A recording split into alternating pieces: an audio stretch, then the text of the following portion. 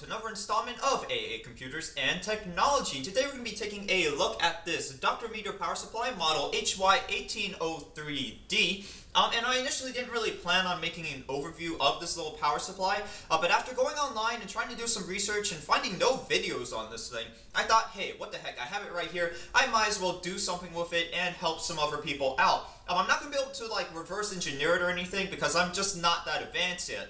So what we're going to do today is take a look around the power supply, take a look at what came in the box and how it was packaged. I was actually really surprised because it was packaged pretty well. Of course, I'm going to take this thing apart and show you guys everything inside. I'll say a couple things about it, but once again, can't reverse engineer the thing. If you guys want to, I'll try to get some really good footage so you can take an in-depth look at this. I'm going to pull out my multimeter, test out how accurate both these displays are, and of course I'm going to talk about some of the features on this little power supply. So let's go ahead and get started.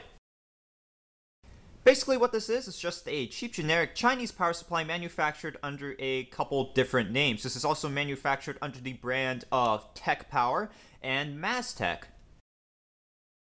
Now, does that mean the power supply is horrible? No, it just means they're using really cheap parts and cheap labor to go along with it to keep the cost down on this thing. I picked this up at Amazon for $40, which is perfect for my college student budget.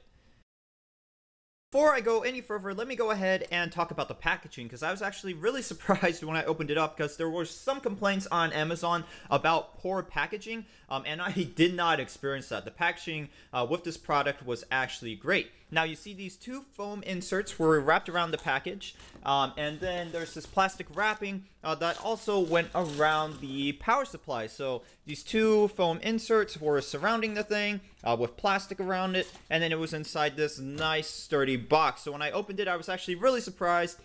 Sustained no damage on the way here. It does have that nice Chinese factory smell, which I still haven't gotten rid of. But besides that, I had absolutely no issues with the packaging and shipping. Right now you're looking at everything that came out of that box I just showed you, and I was actually pleasantly surprised to find that it did come with a set of alligator leads. I don't think it said that in the description, so when I opened the box I was like, whoa, awesome, and they actually don't feel too bad, so pleasant surprise there. I have heard some complaints about this power cable, especially all over Amazon's review page. People were saying that it shorts out when you plug it into the back of the power supply. I have not had any issues with this yet, so I cannot confirm nor deny if that's true or not. But the one that I received is just fine. Of course, you can see the manual here, written in some pretty sketchy English. I mean, it's readable, but you can tell it was translated. And I think I'll scan this and post this at the end of the video if anyone really wants to take a closer look at it, because I'm trying to get it up on camera now and it's not coming out too well.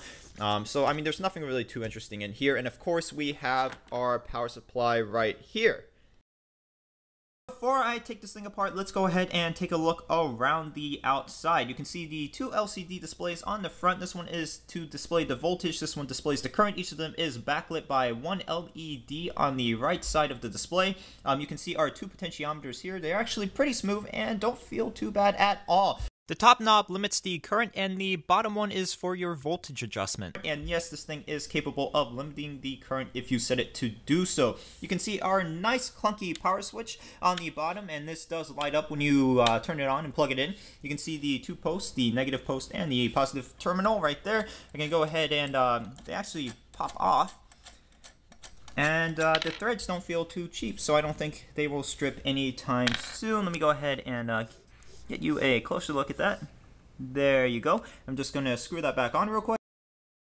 As far as rebranding this goes, it's actually pretty easy because the only place you can see a brand name is on this little sticker right here. So if you want to change the brand to Tech Power or Maztec, you just tear this sticker off and put your sticker on. So that's not very hard at all. Taking a look at the right side of the power supply, you can see the 4 screws that we have to remove on this side, and there's also 4 screws on this side that we will need to remove to take this panel off and take a look inside. Going to do that in just a minute. As I said earlier in the video, you can see the vents on the both the sides actually, and there's also vents on the top, or are there vents on the bottom? I do not recall. Let's go ahead and take a look. No, there are not, but you can see 4 rubber feet on the bottom, and then on the back of the power supply, let me go ahead and turn it over. You can see the heatsink with a transistor mounted to it. This is a let me see if I can get this in focus. This is just your run-of-the-mill 2N3055 transistor mounted to the back of this heatsink. You can see a thermal pad right here for isolation and heat transfer. And once again, this is just one of those cheap off-the-shelf parts. I mean, I've seen these all the time on older audio equipment. I think this is rated up to 115 watts, 60 volts. I'll put an annotation in if that's wrong, but I think that's what this thing is rated for. You can see the power jack right there, and then some little caution labels right here. And of course, this will only run off the 110 volt mains. There's no switch to switch between 220 and 110. And there is one thing I did just notice when I first received this. I thought it was in pretty much near perfect cosmetic condition, but I just saw this on the back of the case, and you can see that there is actually a slight bend on the top of the case right here. I mean, it's really not a big deal, but that is one of those, you know, small quality control issues. The power supply is now plugged in. Let's go ahead and turn this thing on.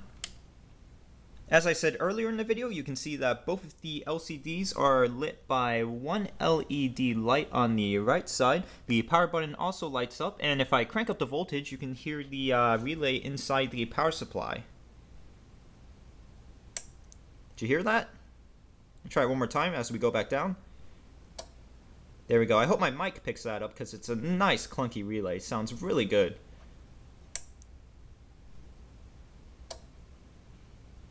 Okay, so at this point I think I'm going to go ahead and throw a small load on this, probably just a tiny little electric motor, and run it through a couple tests. Well, I just started editing this video together and I realized that this clip somehow magically disappeared off my camera, so we're gonna shoot it all over again right now. What we're gonna do right now is test out a cheap Chinese power supply with a cheap Chinese multimeter. This is the XLDT9205A multimeter that I got off Amazon a year ago for $10. You know, it's not a fluke, but it gets the job done. Once again, college student can't afford extremely expensive testing equipment. That's just not in my budget. So what we're going to do right now is test out how accurate the multimeter, or not the multimeter, but the voltage meter is on this power supply versus my little multimeter right here. So I'm just going to crank it up, voltage is down here, and then in the next clip we'll test out how accurate the current readings are as well. Just going to crank it up in 5 volt increments. Leave it at 5 volts, so it's reading 5 volts right here, and it's reading 5.07 volts here. So once again, we're missing one figure right there, so pretty accurate at that point. Let's crank it up to 10.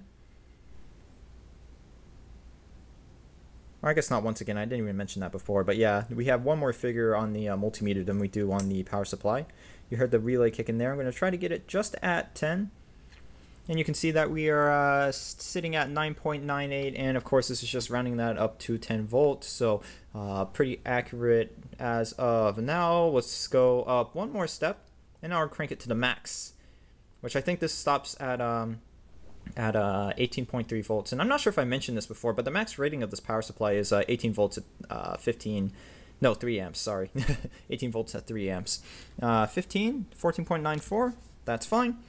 Let's crank it up all the way to 18.3, and you can see that there is a slight deviation when we get all the way up to the top, but that's nothing super significant, so not too bad on the readings on this power supply. I have this small little 380 size motor hooked up to the power supply right now, and I want to go ahead and test out how accurate the current meter is on this thing. So I'm going to go ahead and pop this up to 5 volts, and I'm also going to demonstrate the current limiting feature as well. So pop that up to 5 volts. Just going to connect it to the motor. And it got a little bit noisy, but we are currently using about 560 milliamps of current. And it is also measuring about that on the multimeter. So not bad. Let's go ahead and crank up the voltage to 7. I'm not going to go above 10 with this motor because it starts to get pretty hot at 10 volts. Using about 620 milliamps, and the meter is reading 610 milliamps. So once again, still pretty close. And we're going to crank it up to 10, but not past 10. And here I'm also going to demonstrate the current limiting feature, and you can hear that relay just kicked in again. Here we go, we're using about 750 milliamps of current right now. According to the multimeter, we are only using 720 milliamps, so starting to get a little bit off right now. But I'm going to go ahead and kick in that current limiting feature. There we go. I should have done this from the start. Would have made things a lot easier, but I'm going to go, knock the camera, but I'm going to go ahead and hook the motor up again and bump the current all the way up so I can limit it on camera. So we're still running it at 10 volts. And I'm going to turn the current down just a tad.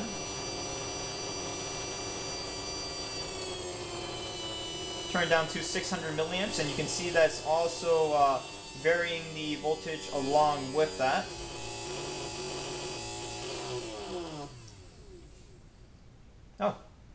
Let's bump that up a little bit so the motor stays on. So where's the threshold for this little motor? Probably about 400 milliamps before the motor cuts out. But yeah, that's the current limiting function right here. And current limiting is a really handy feature to have on a power supply this cheap, and it really does come in handy when you're prototyping and let's just say for some reason there's a short in your prototype. You can set the current limit to 1 amp, and when you plug it in, this won't allow your circuit to draw more than 1 amp, hopefully saving it from utter destruction. Now let's go ahead and get to the part that you all have been waiting for. Let's take this thing apart and see what's inside.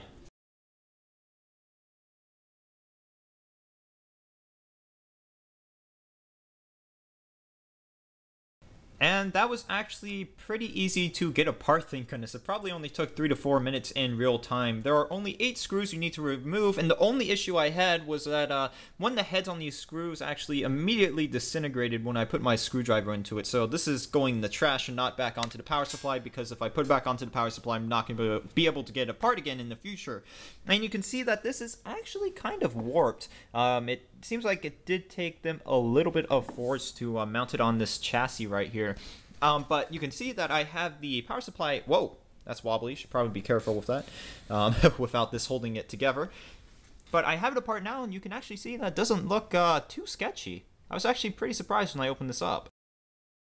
Start from the top and work our way down. So on the back of the board, you can see our bridge rectification going on right here. There's a nice big beefy filter capacitor right here. This is actually a Nippon Chemicon capacitor, which was quite a surprise. I didn't expect to see that in something this cheap. Moving over to the right side, you can see some more capacitors over here, and these actually aren't mounted as well as this capacitor was. These are kind of just thrown on the board, and you can see that they're kind of, you know, just freely waving around there. I wish they would have, you know, put some kind of putty or maybe hot glue under that to hold it in place, but I mean, that's not a super big deal. Right here, you can see a Texas Instruments operational amplifier. There is a voltage regulator right here. This is a God, what is this? I think this is a L7812CV voltage regulator. Let me see if I can get that in focus. Nah, that's not coming out on camera. I give up. But just take my word for it. That's what it is. Moving up, you can see some more capacitors up here, resistors, and there's really nothing else super interesting up here. Over here, you can see the board for the front panel. Moving down, there is the transformer right here. I also forgot to mention that I believe this is that big switching relay right here. And then it's interesting to see that everything's really modular on here. I mean, it's not actually soldered to the boards, which you think would have been cheaper to do. They actually have connectors for everything, which is pretty neat. I mean, so far, I'm actually really impressed with the quality of this power supply, given how cheap it is.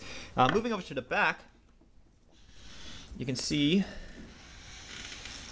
where the power is coming in. You can see that is the ground is attached to the back of the case right here, where this little screw is on the heatsink. And I didn't notice this before, but there's actually some sort of adjustment pots right here. I'm not sure what those should be used for. But looking at the bottom of the board, you can see the soldering job on this isn't too shabby. It's not that bad, especially for, I think this is probably, I don't know, I can't tell if it's done by hand or if it's done by machine. I mean, it's kind of in the middle as far as quality goes.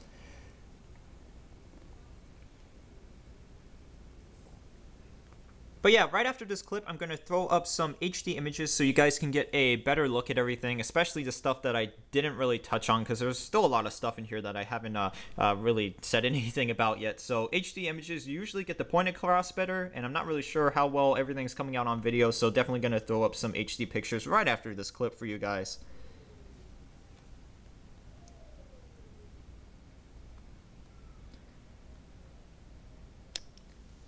I'm just gonna rotate around here. I mean, you can go ahead and skip through this if you want. This is just to give you guys a better view of everything on the board.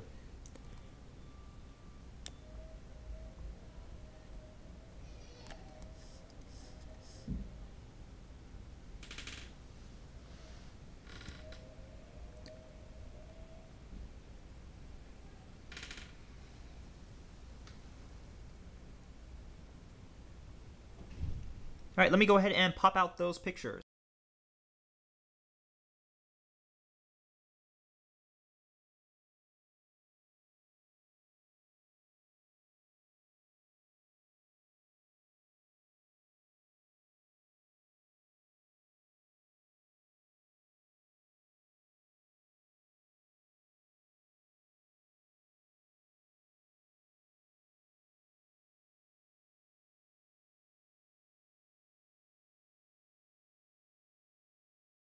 Surprisingly, that actually wasn't too hard to get back together. I thought since the panel was all warped, it'd be hard to get the screw holes to align properly, but it only took maybe 3 minutes to throw the panel assembly back on, so not too big of a deal there. Overall, I feel like this is a pretty well-built power supply for 40 bucks. There were some issues on the top board with some of the components just kind of floating around there, but that's something you would expect to see on a power supply this cheap. And I do have one issue with this. I've been testing this out for the past 2 weeks, and I have to say, at close to full load, I was running it at 2.5 amps at 18 volts. It got pretty darn hot, so I had to take a fan and have some cool air blow over it just to keep it cool, because I was afraid, you know, I didn't know what would happen if I let it sit there and run at close to full load. So that's just a little advisory. I wouldn't let this run at full load overnight. It's gonna get pretty hot.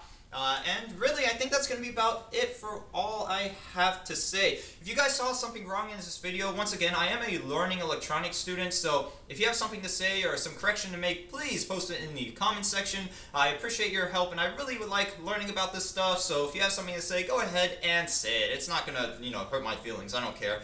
I hope you guys enjoyed this video. I hope you guys got some useful information out of it.